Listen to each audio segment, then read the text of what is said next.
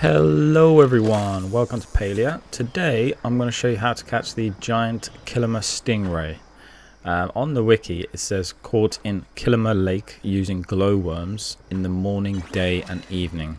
It's an epic fish, it's pretty tough to catch, it moves a lot, it jumps out the water, so I would suggest using one of the fisherman brew thingies to drink. Morning, day and evening, so that's 3 AM to 9 PM. I was pretty lucky. There you see I go to level 13. Beautiful. Yeah, hopefully you guys have a little bit of luck. Here it is on the map. It's in the Fisherman's Lagoon near Einar. He is one of my favorites. He's very good.